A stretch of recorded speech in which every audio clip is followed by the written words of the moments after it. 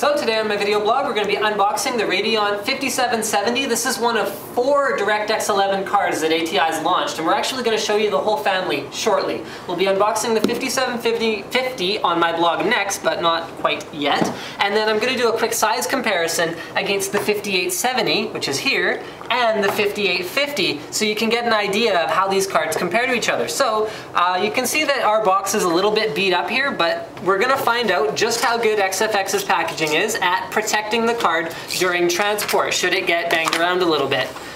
Okay, so let's break the seal here, get this open. You can see the packaging is actually quite similar to XFX's other 5800 series cards, so you got kind of a shoebox style package. We're gonna just pull it open. Oh yeah, I forgot about this. This is included only with the 5770, not with the 50 card and not with the 5800 series cards, but it is a copy of Battleforge. So you peel that off for the product key. I won't be doing that today since someone will want this card at some point. So here we've got a quick installation guide, which is just your basics for how to install the card, and it's quite small, and it shows you how to plug it into your power supply. Awesome. Here is the installation guide. So this one covers your driver installation, and that's about it. So really you shouldn't be using this guide anyway. You should be downloading the latest drivers off ATI.com, and that brings us to our driver installation CD. Ignore this, download the latest drivers off ATI.com.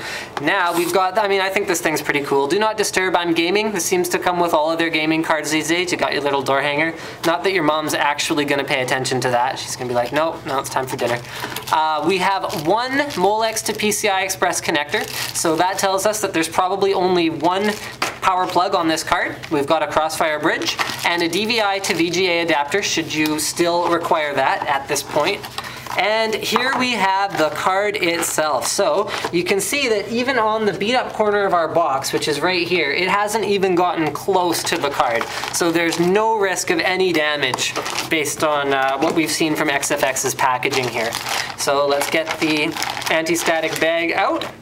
And there is the card itself. So why don't we start, let's start with the connectors actually. So first of all, you've got 2 DVI connectors, 1 HDMI and 1 DisplayPort. So this is the same connector set as the 5800 series cards. That means you can plug in 3 monitors and use this card for iFinity. This is a PCI Express 16X card, and you can see we've got, again, the same fan that they're using on the higher end cards, so you can expect it to be quite quiet because, and this is another thing you'll notice about it immediately, it only has one 6-pin power connector. So this is a very low power consumption card compared to the top of the range gaming cards. From the side you can see we've got a black with red trim sort of look with the ATI Radeon branding here, and just like the 5850, the back is not covered by a black shroud and it just has a simple back plate, and it also has RAM chips on the back unlike the higher end cards. So you can actually see the RAM on the back should you desire that. Anyway, I think that just about covers it. Thank you for checking out my blog on the XFX Radeon 5770.